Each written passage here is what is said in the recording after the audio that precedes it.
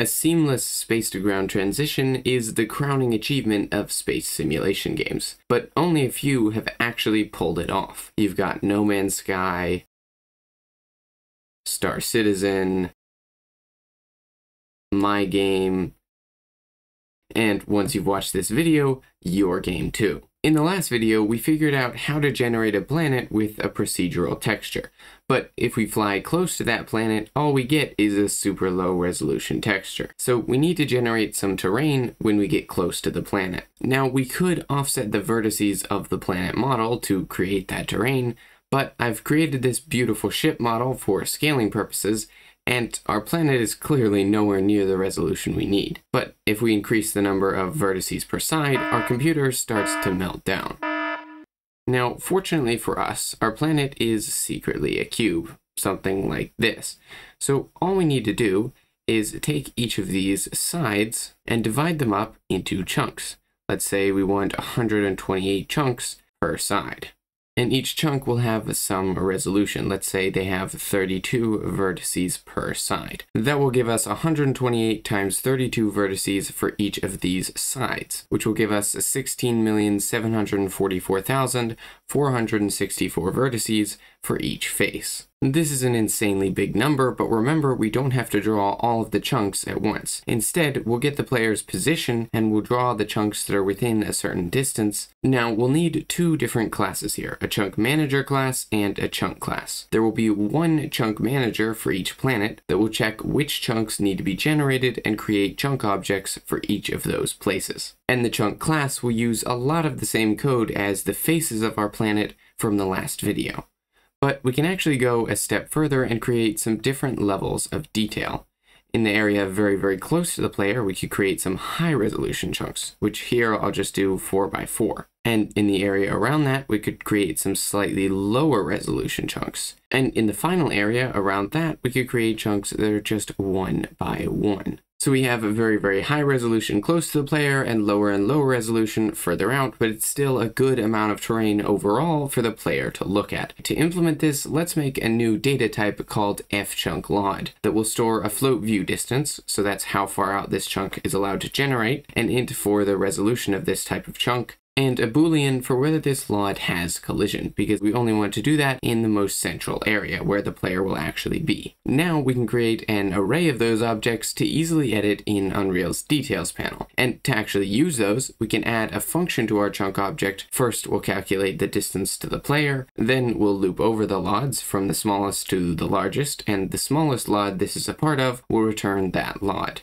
Or we'll return an empty LOD if this isn't inside any of the LODs. And now we have different levels of detail, high quality close to the player and low quality farther away. But even if we turn our planet back into a sphere, we still don't have any noise to actually change the height of the terrain. So I found this awesome library called Fast Noise, which works in Unreal Engine and can generate Perlin noise, simplex noise, cellular noise, a whole bunch of different noise types. So hopefully we can use that to generate some pretty varied types of terrain. To use the library, all we have to do is set all of the parameters. For this, I created a data type called fNoiseParams, which includes the number of octaves, the laconarity, the gain, all the stuff you need for a multi-layer noise setup. And when it comes time to generate the noise, all we have to do is call the getNoise function and pass in our x, y, and z coordinates. And now we can fly from a space down to our planet and we'll actually have terrain to greet us. But it looks terrible and it still doesn't perform well enough. The problem here is not the number of vertices we're having to render, but it's actually the distance checks we're doing against almost 100,000 chunks every single frame to determine which chunks need to be rendered and which chunks shouldn't be. So to limit the number of checks we have to do, we're going to use a system called quad trees, and it works like this. Say we have a single face of the cube, and it's supposed to be 8 chunks by 8 chunks. Instead of checking all 64 positions, which is what we were doing before, we'd start by creating one quad tree to cover the face, and we tell it, you have to deal with 8 chunks per side. So this quad tree will then go ahead and create 4 quad trees underneath it, and it will tell each of them you have to deal with 4 chunks per side. Now each of these quad trees will go ahead and create 4 quad trees under itself, and it will tell each of them you have to create 2 chunks per side. And that's the lowest level of quad tree. Now the important part comes in when we actually want to check what chunks are in range. instead of going through all 64 chunks, let's say the player is right here.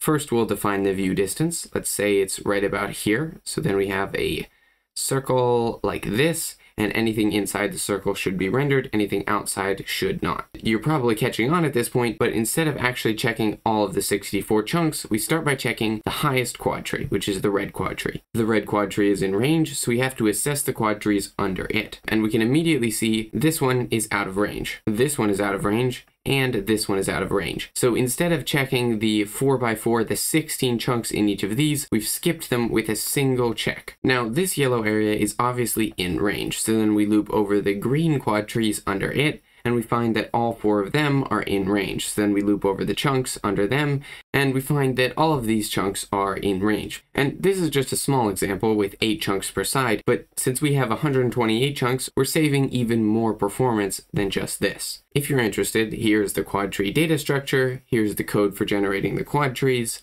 and here's the code for checking which ones need to be updated with the player's position. I also added a quick check on the player's position, so we only try to update the chunks if the player has moved more than one chunk width since the last time we updated the chunks. Now our performance is way better, and it's time to actually make the chunks look good. First thing I'd like to do is fix the terrain's normals.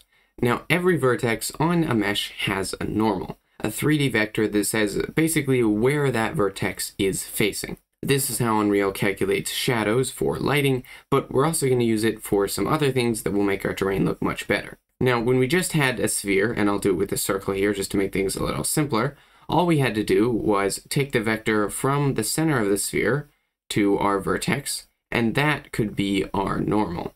Because that way all of the vertices would be facing 100% away from the center of the sphere, which is obviously what we wanted. But if we're using noise to change the height of the sphere at different positions, well, at a position somewhat like this, where it's flat, we're going to want to do the same exact thing. But at a position like this, where it's angled, we need the normal to be sort of perpendicular to those vertices. So we can't just take this vector from the center of the sphere to our given vertex. We need to know if the terrain is tilting up or tilting down so we can calculate that vector. And the only way to know the slope of the noise is to use the noise function to figure that out. So when we're adding a vertex, instead of just sampling the noise once, we're going to sample it once at the vertex, once a little bit to the right, and once a little bit up. And keep in mind that these directions are relative to the face that we're on. But think about it.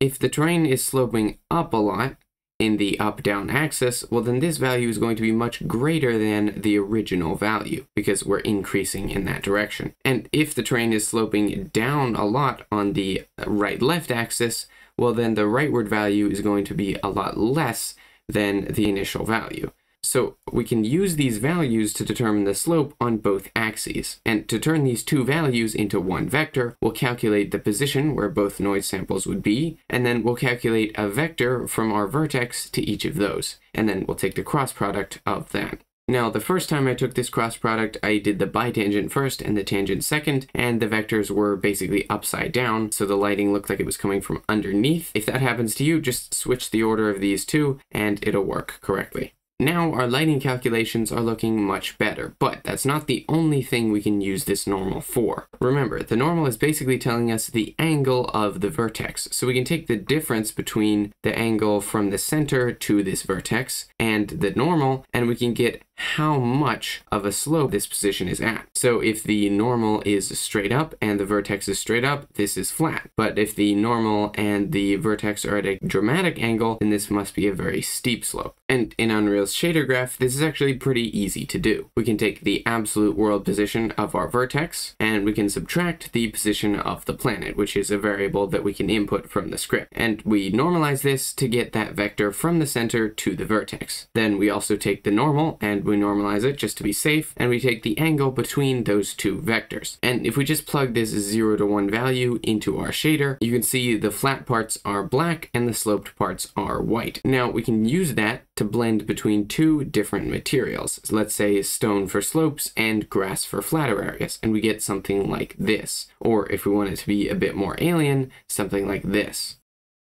Now, I did a bit more than just blend between two colored textures, because we have to map the textures onto the sphere, and the sphere's UVs aren't correct because the different faces are angled in different directions, and the different directions cause UV issues, so the different faces wouldn't line up, and there would be various problems with that. Look, I'll link to a better video on triplanar mapping in the description if you want to check that out, but this is the finished material. And the last thing we need to make our planets look absolutely top-notch is an atmosphere that works from space and continues to work on the ground. And I found a brilliant shader for this on GitHub, which I've linked to in the description, which is super easy to change the color of and various other parameters. So let's grab our spaceship and visit some randomized worlds.